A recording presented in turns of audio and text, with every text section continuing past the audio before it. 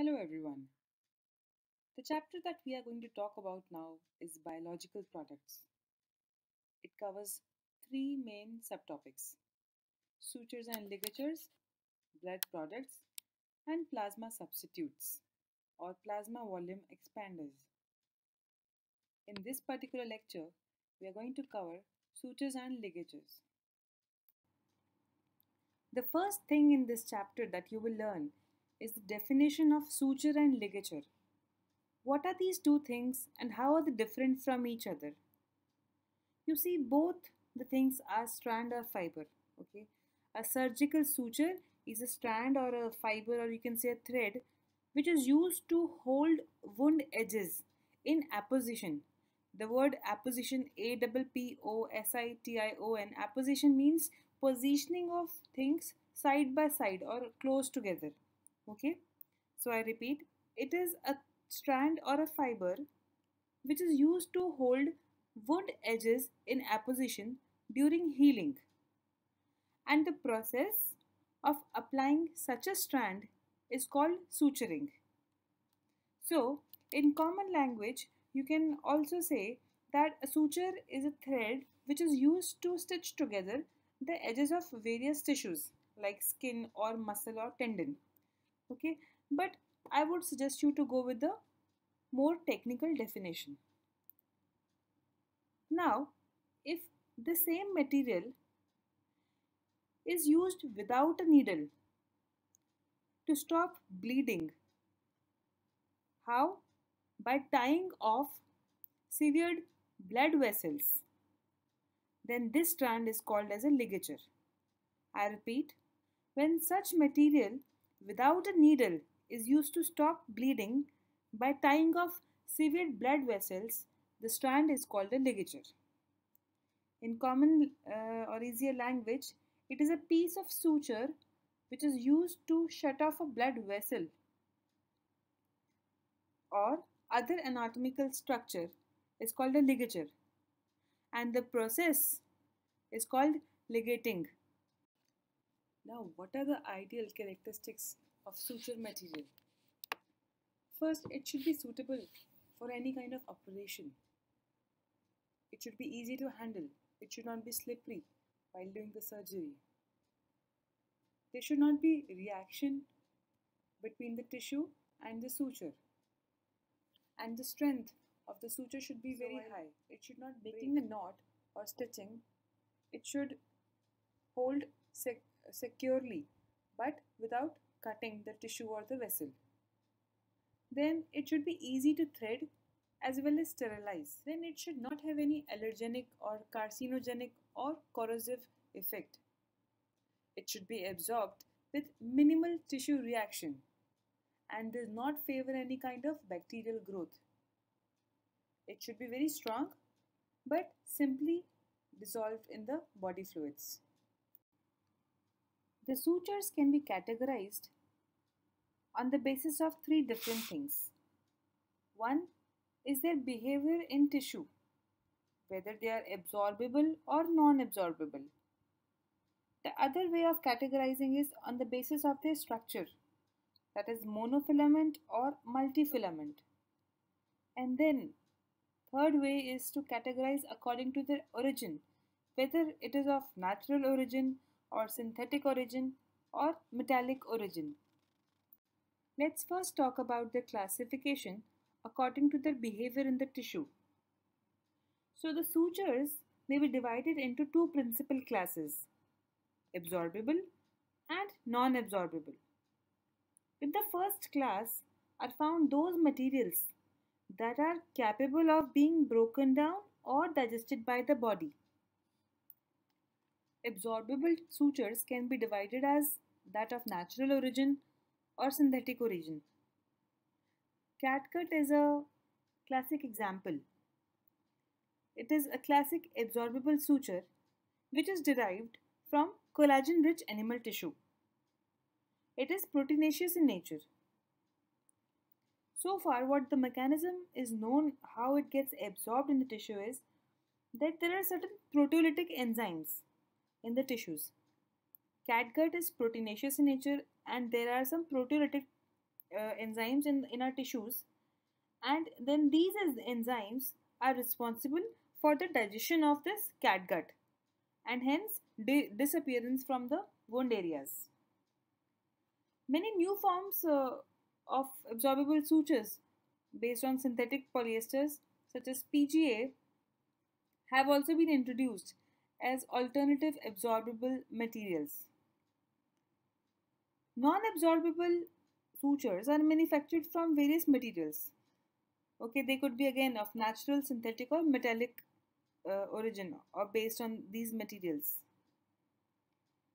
These materials incite a minimal foreign body reaction at the site of placement, which resolves over time.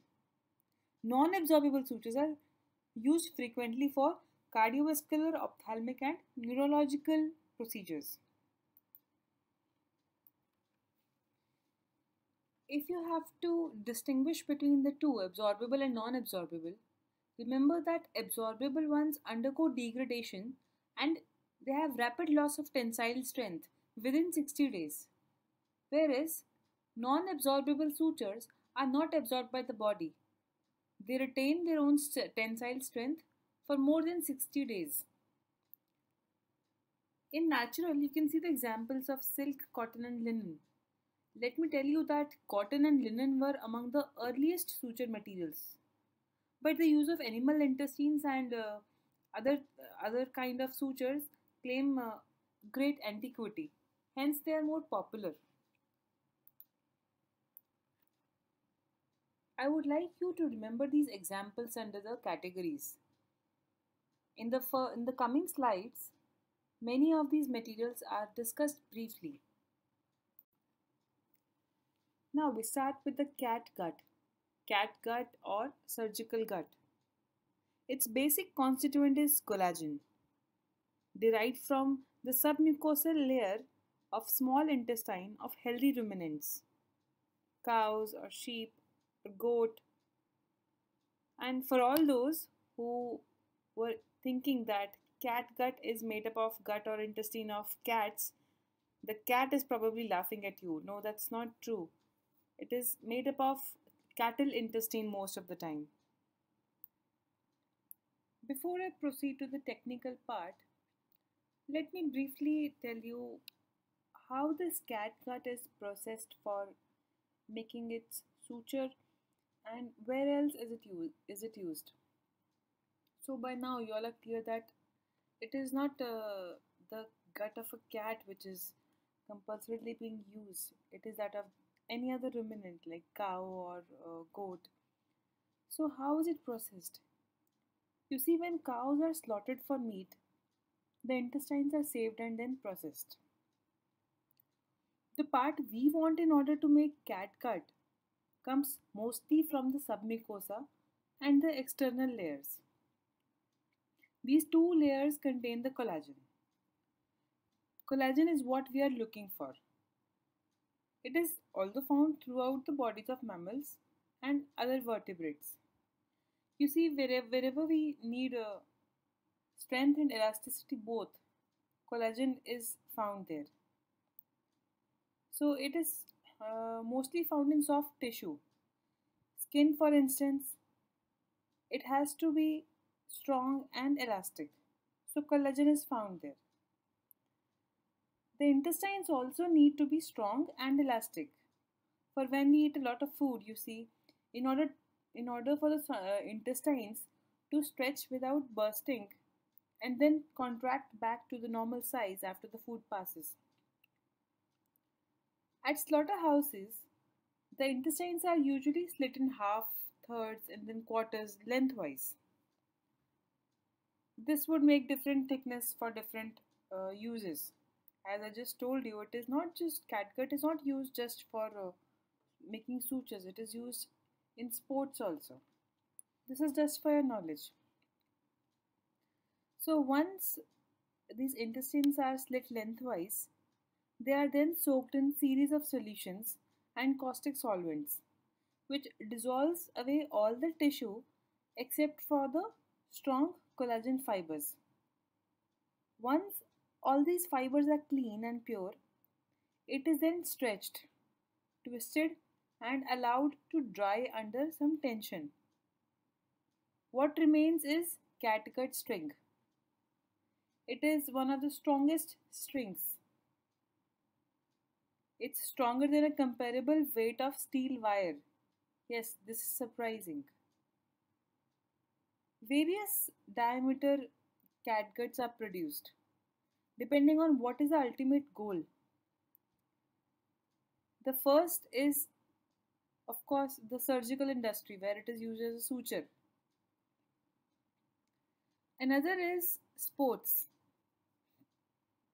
Do you know catgut was the original racket material?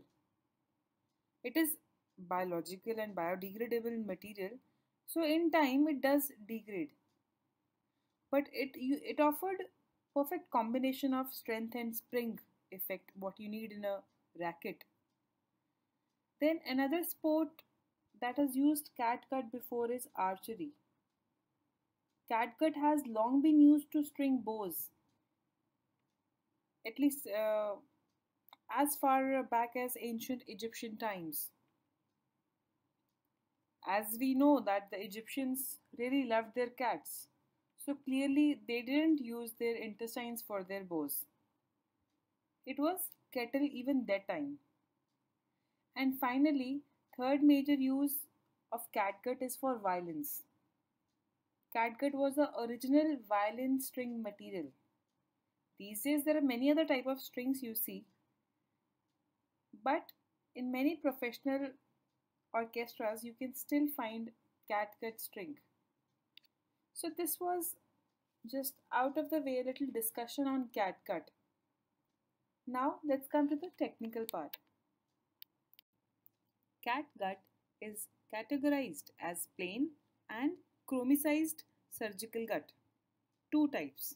Okay, the two varieties of catgut distinguished by their resistance to absorptive action by tissue enzymes are described in USB as type A, that is plain or untreated one, and type C as medium treatment. As you can see in the slide, there is type A, B, C and D. So type A is plain catgut. It is not chromicized.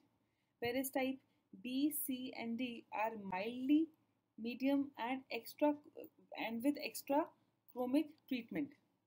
They have different time slots in which they get availability of both types reflects the surgeon's requirements for catgut that will retain its tensile strength for varying periods of time, or that will show an increased resistance to the proteolytic substances found in the body tissues. Type B, C and D are treated with chromic acid for increasing the time of absorption, tensile strength and decrease the soft tissue reaction to the suture material. It is often called catgut, but don't worry, it owes nothing to the feline species. The name comes from a small Elizabethan violin called a kit. The strings became known as kit gut, which eventually became catgut. Natural gut string is produced from a fibrous protein known as collagen, which is found in the muscle tissue of the intestines of sheep and cattle. Traditionally, all gut strings were manufactured exclusively from sheep gut. Only recently have strings been produced from cattle intestines, or beef as it is called in the string-making industry.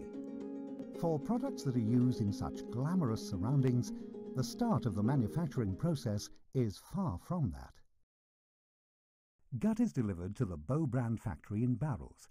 Each contains the intestines of 1,000 cattle, which has been heavily salted as a preservative. Firstly, the salt has to be washed from the gut. This is done in 5 baths, 3 of them with softening detergent.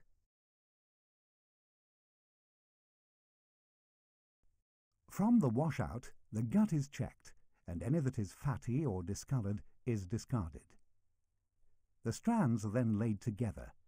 The number of strands depends on the gauge that will be required. The strands are looped at both ends and go to the measuring bench. For sport strings, the length must be 42 feet. 2 feet will be lost as the strings are re-looped during the process. The gut is then sent to the curing tank, where a finely balanced combination of chemicals will sterilize, whiten, and cure the gut. On the spinning bench, a pre-designated number of twists are put into the strings, again dependent on the gauge or strandage, before it goes to the drying room. Here the gut is dried at a controlled level of humidity. The process can take up to 3 weeks, during which time the gut will have twists applied regularly. The experience and expertise of the Bow brand staff ensure that this vital stage of the process produces a perfect string. Next stop is the holding room, where it will be held for up to 2 weeks to ensure that the gut is totally dry. It can then be moved to a normal, uncontrolled environment. The drying strings feel quite rough at this point and are passed, one at a time, through a centerless grinder, where they're polished to a smooth finish.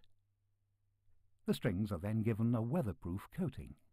In the Bow brand factory, quality control is carried out at all stages of the process, including a final scrutiny to ensure that there are no cracks or damage to the string, and that they are cosmetically acceptable. But natural gut is so useful that even the strings that don't make the standard for sport or music can be used. Because natural gut strings do not lose tension, they are ideal for clock repairers who use them for holding pendulums. Natural gut keeps the clock running on time.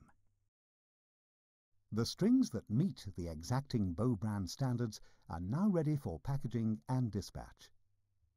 They will go to sports shops, wholesalers, clubs, racket stringers, music shops and instrument repairers in many countries throughout the world. Other examples under the natural origin absorbable sutures are collagen, kangaroo tendon, and fascia lata. Collagen is a multifilament process which is obtained from bovine flexor tendons. Monofilament and multifilament, these are two types of suture materials.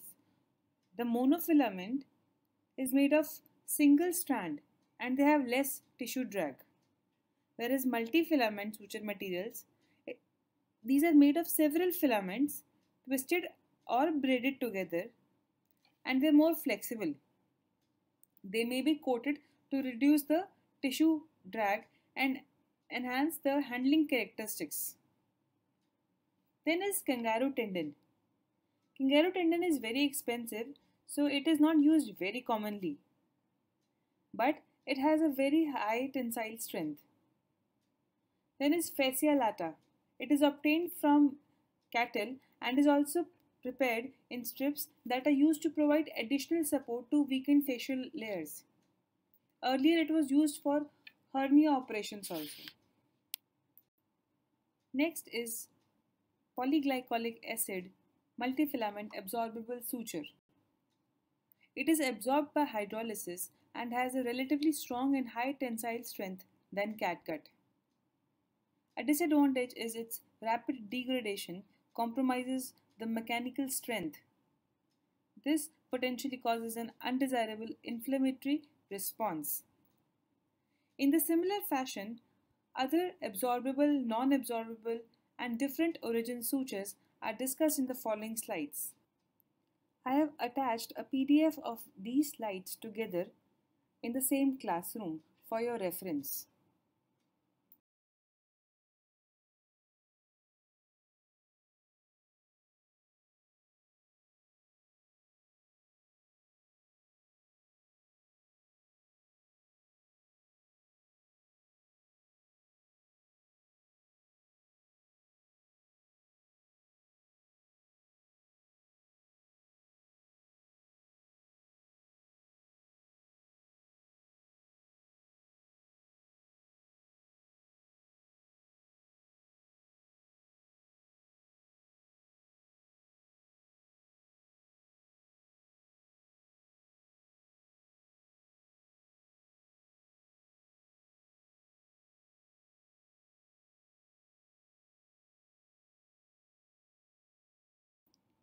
The next topic is surgical needles.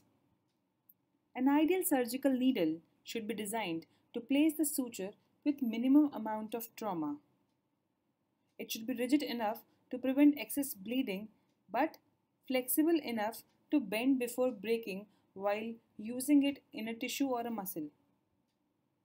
It should be sharp enough to penetrate the tissue with minimum resistance, and it should be corrosion resistant.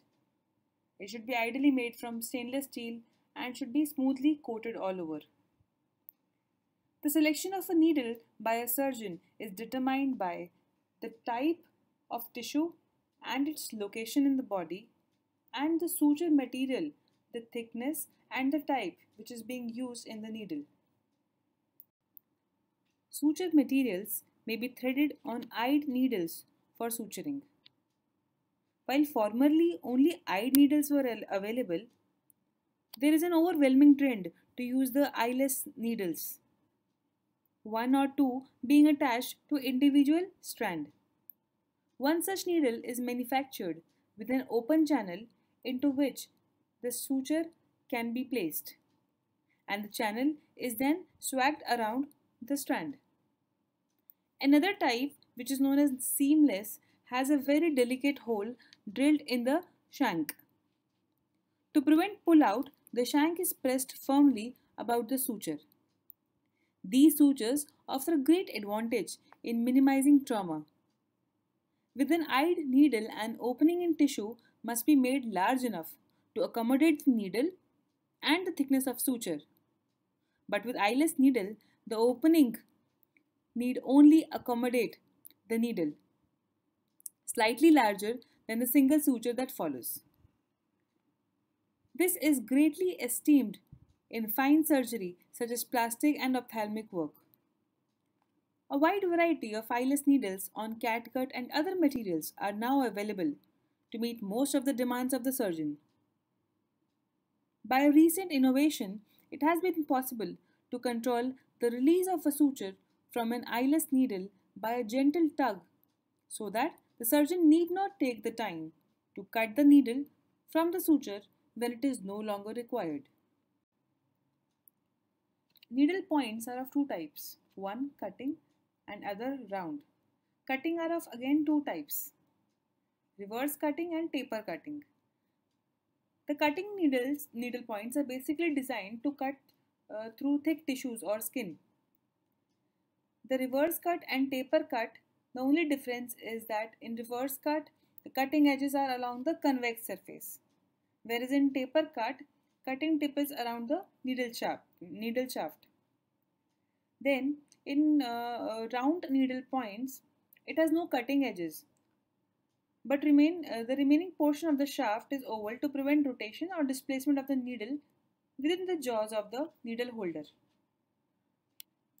You may find the various kinds of needle points in the next slide, the different designs, the reverse cutting, the spatula cutting, blunt cutting, etc.